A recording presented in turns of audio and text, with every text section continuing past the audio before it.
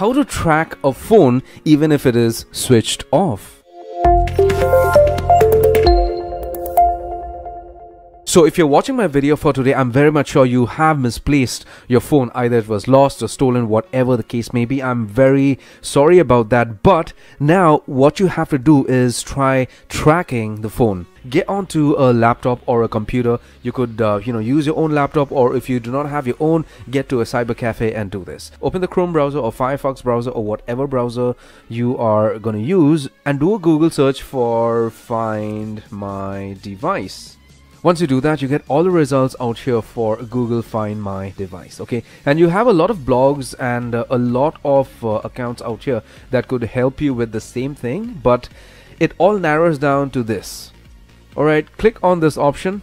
Once you do that, you are going to be directed to this page for Google Find My Device, which is a free service by Google, and these guys actually help you to track your lost or stolen phone. Okay, it always works. It has worked for me in the past, and it would definitely work for you. Here, you need to ensure that you are logged in with the same email address that was on your phone when it was misplaced. So once you log in with the same email address, your phone is going to be tracked to a specific location where it is currently or where it was before it was misplaced. So you could zoom in or zoom out to see which building or block or street or whatever it is, and you could take it from there. Now say supposing your phone is stolen and it is continuously showing as switched off. You have been trying to call up on your phone, or you have been trying to locate your phone using Find My Device with playing sound or whatever it is, but you are not able to get to your phone. In such a case, it is very difficult to track your phone. Okay, you have to understand this, that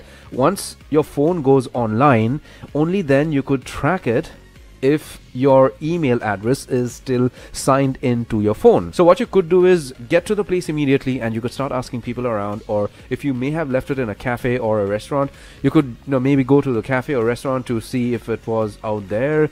You could view on security cameras or see if anybody has picked it up, because these days most restaurants and most apartments or buildings outside have security cameras. Okay, so you could actually take it from there. You could actually see who had taken it. You could get a footage, and you could go to the local police station and file in a complaint. So from there on, the police will actually help you to track or get your phone back. In most cases, you do get your phone back, okay, if you have such proof, if you have a picture of somebody who has taken it.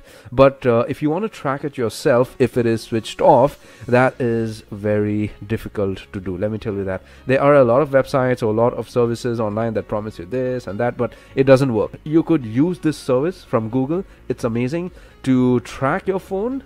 Okay, if you get it, well and good. If you do not get it, you could at least see the last location of the phone and take it from there. Give my video a thumbs up, subscribe, and hit the bell notification icon. Take care, my friend.